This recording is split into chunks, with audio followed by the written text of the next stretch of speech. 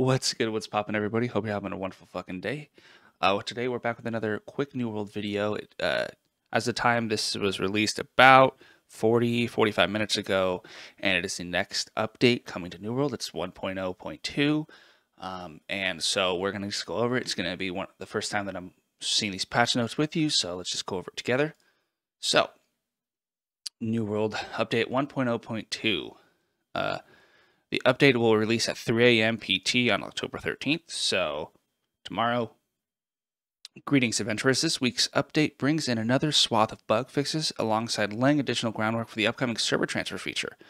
Many members of our team are still working tirelessly on ensuring everyone can find a world to call their long-term home with the character transfer feature. We'll have more information on server transfers when they're ready. You can check out our forums announcement for initial details, and in the meantime, you can find the list of bug fixes we've addressed below. So, this server transfer, I made a video back on it a couple videos ago. Go check that out if you're looking for my thoughts on the transfer itself. But they said that it was supposed to be coming this week, and it looks like it might not be, which already is a little shitty. We've been waiting a while for it. I hope they don't push it back to next week, or, worst comes to worst, so like November. Hopefully it's still going to come out this week.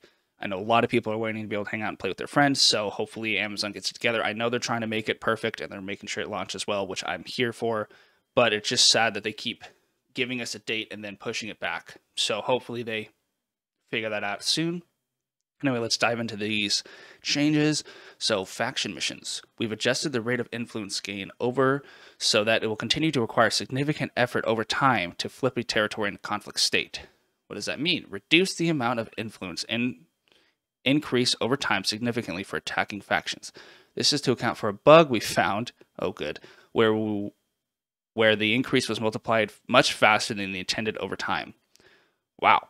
Okay, and remove the decreased influence over time for defending factions. So it sounds like there was some sort of bug that was making it really, really easy to continue to make territories be put into a conflict state.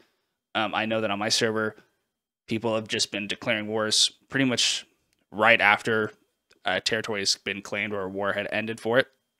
So it seems that that's not what they are intending. It seems that they are wanting it to be that over time, it's harder to, it takes a little bit of time to put a territory back into a conflict state. So it's kind of weird to see that this was a bug that has only just now been addressed. But this is essentially going to mean that you're not going to be seeing as many flipped territories. It means that when a war is over, you can't immediately put a place back into a conflict state, so you can declare war on it again. I think that's pretty good. It seems that it's kind of hard for you to hold a territory for a long period of time. I know, again, on my server, Windsward's a pretty popular place on pretty much everywhere, every server, but it's been controlled and attacked pretty much daily since the start of the game.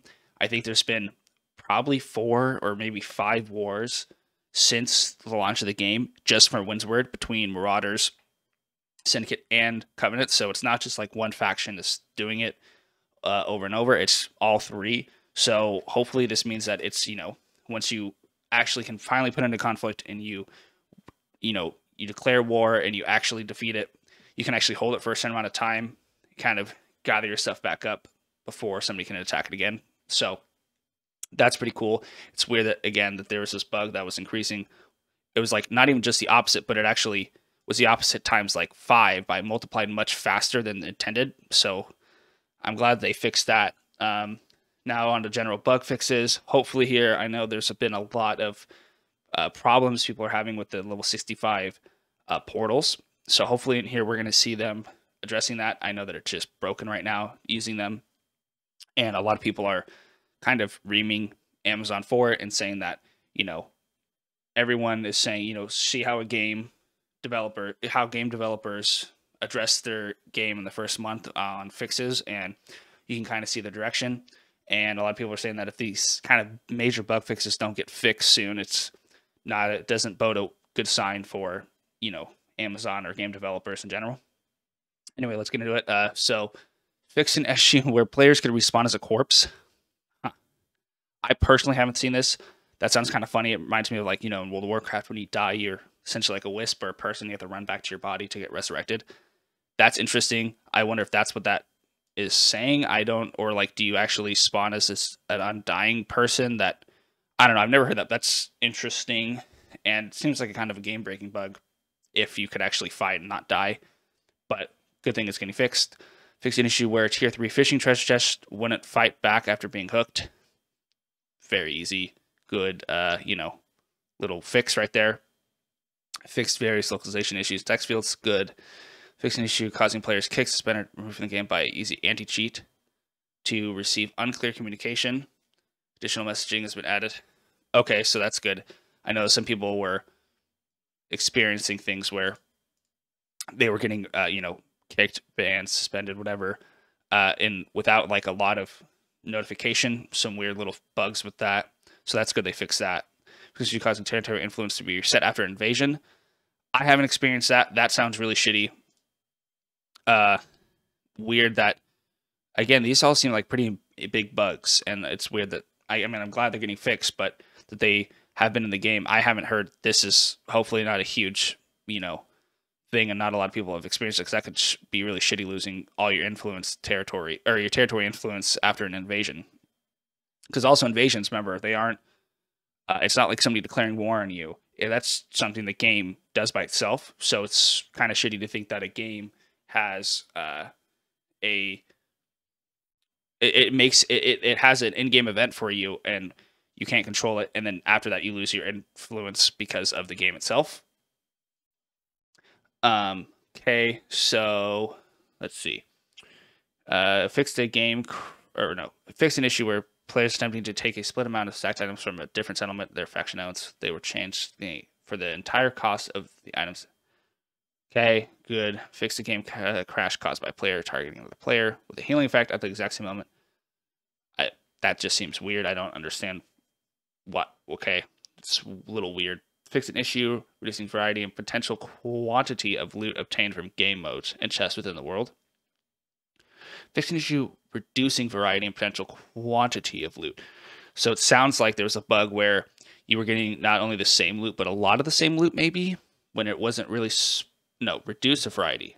You were getting way too many variances and too much of them in game modes. Okay, so that's good. It reduced a little bit. I have noticed that sometimes, like if you're doing elite mob farming, you can get dropped a lot of different random kind of things, and rather than like what the area is supposed to give you. Like for instance, in Dead Man's Cove, the boss is kind of drops like rapier, I think a musket, and like swashbuckler stuff, and it's kind of weird that you could be getting a lot of drops that none of them are actually swashbuckler. So that's what it sounds like it might be fixing. Fixed an issue causing some crafting bonuses not to provide minimum intended values. Glad that's fixed. That's really feels bad kind of moment there. Fixed an issue where overflow items in storage transfer to a different territory. That's weird. I've never heard of that, but that's weird that it just would automatically default to putting it to a different territory. I guess maybe I should go in and check to make sure that that's not happened to me. Fixed an issue where petting bark meats cause the camera to chitter. Okay. Fixed an issue causing the ice pylon to not cool down appropriate. That's huge. That's it could be good and bad. It could give you shorter cooldown, long cooldown. So that's good that it's working as intended. Fix an issue where settlement storage can become massively overflowed by expired contracts. Okay. Fix an issue where players movement could stutter after becoming encumbered from logging. I've seen so many of these things, and it's happened to me myself that you're finished doing, and it's like back in closed beta where there was like essentially a bug that you could be over encumbered, but you could not only use your abilities, but you ran at like full speed, if not a little bit faster. So I'm glad they fixed that. It's weird that I hadn't had that until the latest update. So it seems that maybe that somehow got brought back in when they did the first update to the game. Fixed an issue where there were not enough chests at Hapless Homestead to fulfill faction quest requirements. Good. That seems weird that there weren't chests to begin with. Fixed an issue causing players to randomly teleport. Oh god, Amazon. The more I read these, the more that these seem to be pretty important bugs. This sounds, if you could actually like control it, remember what's that Wreck-It Ralph? The Penelope, the girl driver, she can control her teleports, and ended up getting her. She ended up winning over it. That's what this kind of reminds me of. That's if someone could actually figure out how to exploit this properly and teleport, that'd be kind of funny, but broken obviously. So I'm glad they fixed that. Fix an issue. Her players disappear standing still when a fix an issue where causing repeater turrets to appear as if they were firing projectiles at an angle that did not align with the turret. Okay, that seems like just a weird bug. Fix miscellaneous game crashes. Always good. Sucks when your game crashes. I know last night I was playing enough. I was having a lot of freeze frames, and my program just stopped responding. Didn't actually crash, but I had to close the game to make it work. So I'm glad these are always good fixes. Fix an issue. So AI fixes. Fix an issue where Marsh jaw responds slower than intended. Okay, cool. Respawn rate. Fix an issue causing twice the intended number of boars to spawn at Boar's home. So this is one of the, if you want to call it an exploit that people were doing. Obviously, it seems like it kind of was. It was just a bug causing the boards to spawn twice as fast, but this is how people were leveling and skinning super fast. I also did a video covering Lodestone Lair, which is another one, which doesn't seem to be getting addressed in this, but it wasn't nearly as bad as the boar. You could go to that place, and there's just boars on top of boars on top of boars. It was hard to even see loot if anything dropped. So it's funny to think that twice the number were actually being spawned from it. So store fixes. Fix an issue where players could be prompted to purchase an item they had previously started the unlocking process on in the in-game store when trying to unlock another item immediately after. That's weird. At least it didn't like actually jit people a lot of money. It just kind of paywall blocked you, but it didn't actually, make you lose an item or anything. So that's good. They fixed it. Fix an issue causing store previews for skins not to work properly. Okay, cool. Fix an issue where Righteous Guardian skin will not change color in war.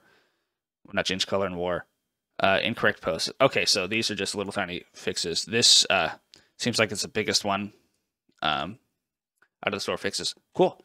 So overall, let's see what I think about this. I think the server transfer, I'm glad they're talking about it, but it does worry me a little bit because the fact that they're talking about it means that there might be another delay coming in, and that's not a good thing. We've been waiting on it for a while, and I know for me personally, I'm still waiting to be able to play with a lot of my friends because we went to all the different servers just so we could play the game.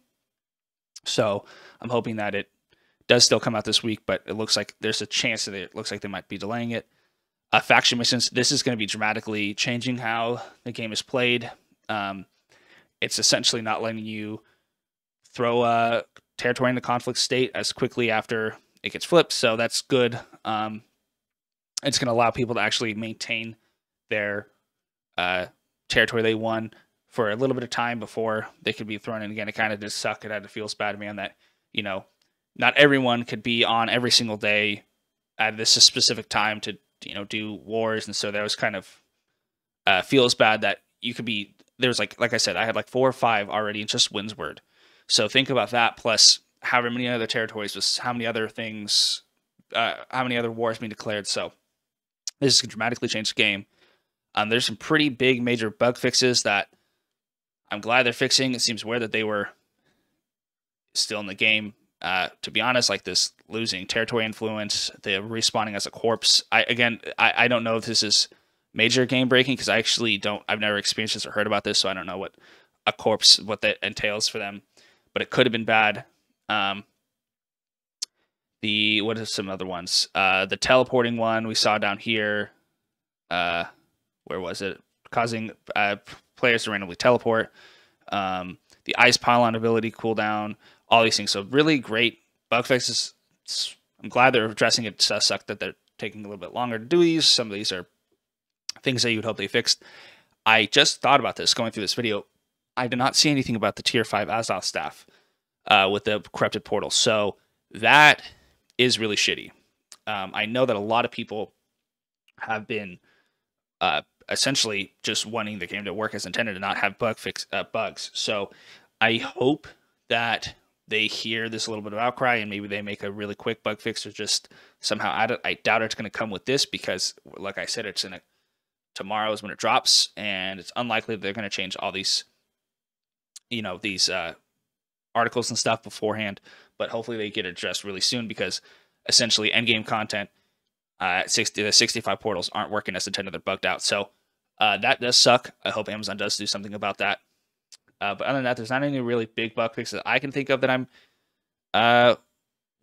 wish that I saw in here. I guess maybe the again, if we're looking at this again from the standpoint of Amazon, other than the bores down here about the twice the number, it seems that the respawn rates as the other places are kind of intended, or at least they don't find them as a problem. So I just talked about this in one of my videos about the Lowson layer. Some people are saying it's an exploit, you can get banned or whatever.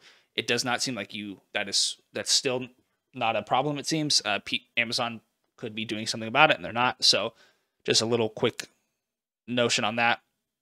But anyway, guys, I think that's going to do it for this one. Make sure to like it and subscribe if you like this video. I'm going to be doing a video every day until the end of October. I actually already just posted one today, and I'm going to post this one up right now because it's relevant, so people know, the patch notes and stuff before they come out. I will be leaving a link in for this article down below. As always, guys, comment your thoughts down below. What bug fixes do you wish Amazon would have been putting into these things that they missed? Any of you guys were affected by some of these bugs? Let me know. Like I said, I didn't even know about some of these bugs. And yeah, with that being said, guys, thank you so much for watching. Have a wonderful day. Until next time, take it easy.